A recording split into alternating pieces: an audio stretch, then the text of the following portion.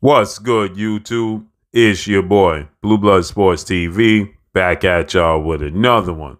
So, according to longtime trainer, mentor, big brother figure, father figure of undefeated three-division world champion, who simultaneously held the WBA super title at super featherweight, the WBA regular title at lightweight and junior welterweight, that being none other than superstar boxer Gervonta Tank Davis, who is now 29 wins, no losses, no draws, 27 big wins by way of knockout.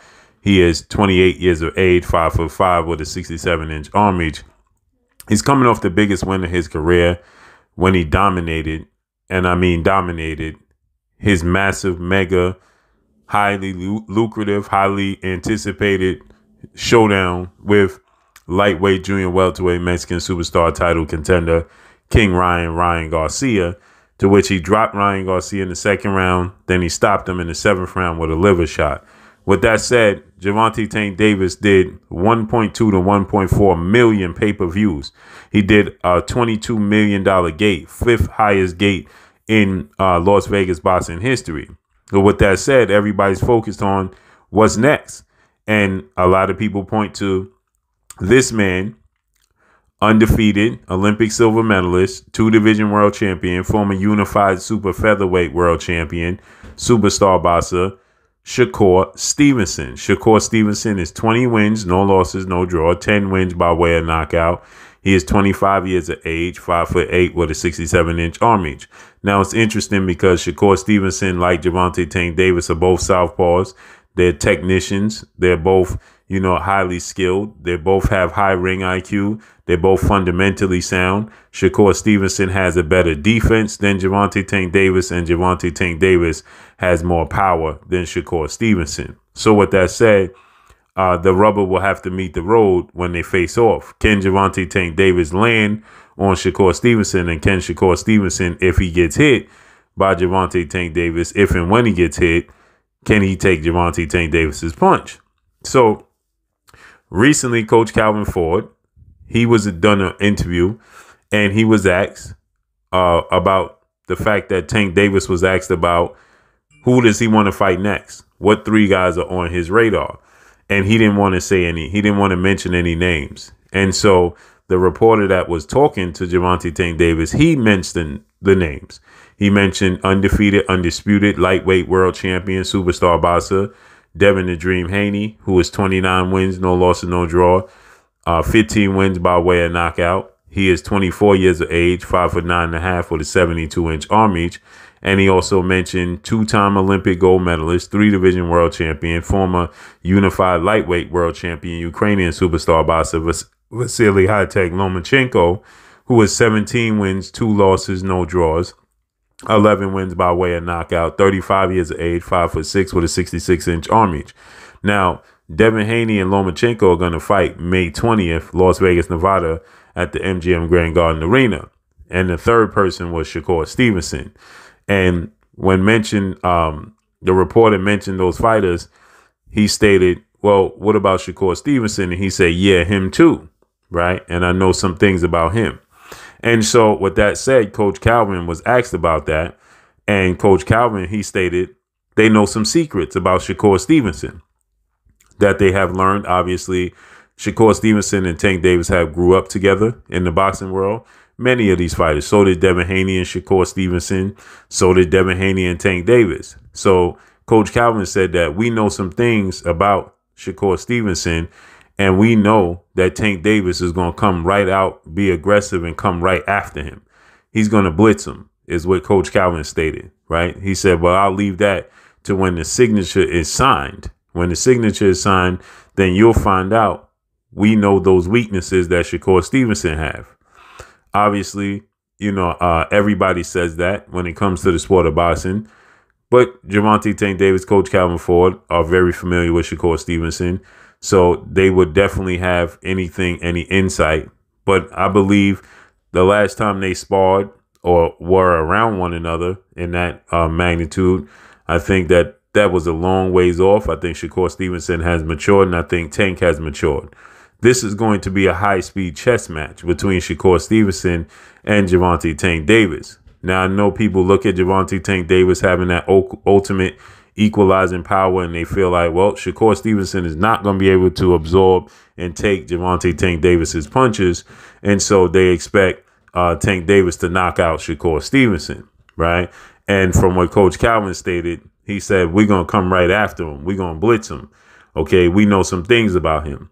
They also uttered the same sentiments when it came to Ryan Garcia, and they did the polar opposite, because as soon as the bell rang, Tank Davis was fighting on the back foot and allowing his opponent, Ryan Garcia, to come to him, as he did in the fight with Mario Barrios, Leo Santa Cruz, Isaac Cruz, and to a degree,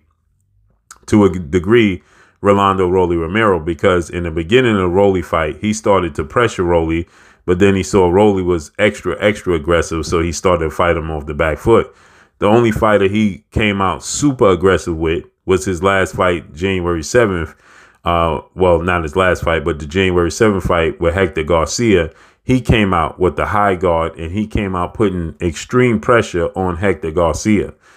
So that's the only time in recent memory that we see Gervonta Tank Davis absolutely come out and blitz his opponent.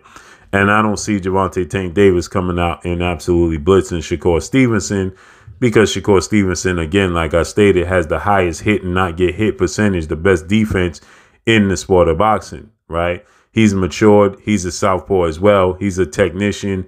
He's bigger than Tank Davis, and, you know, he's elusive. So I don't think Tank Davis will come out and shoot his load and just throw caution in the wind and try to land on Shakur Stevenson. Gervonta Tank Davis is more of a technical, strategic boxer puncher. That's who he is. That's what he does. He just happens to have the ultimate equalizing power that if he touch you in the right place, you're out of there, right? Whether that be to the body, like we saw in 2 fights, and like that's like it could be up top to the chin, it could be on the temple, it could be on the eye, like we saw in Hector Garcia. For Leo Santa Cruz, it was on the chin. For Hector Garcia, it was on the eye, you know, and for Mario Barrios, to the ribs. Ryan Garcia to the ribs, you know. So, you know, he can present so many different ways to defeat his opponent and knock him out when he touches him, you know. And Shakur Stevenson, he doesn't get hit. And when he don't want to get hit completely, swim without getting wet, he can do that as well, right? So do they feel like they see things in Shakur Stevenson they can exploit? I'm sure. But will they come out and blitz Shakur Stevenson? I highly doubt that, right? I think it's going to be a technical chess match. Tank Davis is going to try to put pressure on him. He's going to try and be more aggressive with Shakur, because Shakur is a counterpuncher. He's elusive. He's a defensive first fighter. So I think that Tank will try to take the fight to him, but I don't think he'll blitz him and be overly aggressive. And we saw Coach Kenny, another father figure, mentor, big brother, figure for Gervonta Tank Davis, who is the co-trainer. He stated that they've been studying Shakur for quite some time. They think that Shakur is even better than Devin Haney, and they think he presents the toughest challenge for Gervonta Tank Davis. I think they both present an extremely tough challenge for Gervonta Tank Davis, right? And I can see why Coach Kenny would say such a thing, because of Shakur's defense, his ability to slip punches, you know, his counterpunch ability. His defense is sharper than Devin Haney's. Now, Devin Haney, like Coach Kenny stated, arguably has the best jab in all of boxing, and it's an absolute horror show to try to get around it. But obviously, he believes that Gervonta Tank Davis can get around that jab of Devin Haney, and he also obviously believes he'll crack the defensive code of Shakur Stevenson. So it's just interesting. It's a great build-up for the sport of boxing, for these fights and these fighters. Devin Haney, Shakur Stevenson are the 2 fighters that's on Gervonta Tank Davis's list, but there's a bunch of talk and chatter that he could be facing Isaac Pitbull Cruz in a rematch. That in the first fight, I thought he won a unanimous decision, 1 or 2 fighters that didn't get knocked out or knocked down by Gervonta Tank Davis. But I thought he clearly won the fight against Isaac Pitbull Cruz, and I don't really see for a rematch. It was entertaining because Isaac Cruz pressured Gervonta Tank Davis. He was aggressive in the fight, but I thought he lost majority of the rounds. He was active, but he lost. You know, nonetheless, I thought that was one of Tank Davis's best performances. And many people thought that and claimed that Tank Davis was exposed in the fight, Some people was even claiming Isaac Cruz won the fight. That's just absolutely ridiculous in my eyes, point blank and period. I thought Tank won that fight running away. I didn't think it was close. I thought it was just it was entertaining and competitive. That's it. So let's see how this unfolds moving forward. But that's all I got for y'all, man. Drop a comment in the comment section. Let me know what y'all think. Follow me on Instagram at Blue Blood Sports TV, all one word. It's your boy Blue. I'm signing off. Peace. You're watching Blue Blood Sports TV. Wow.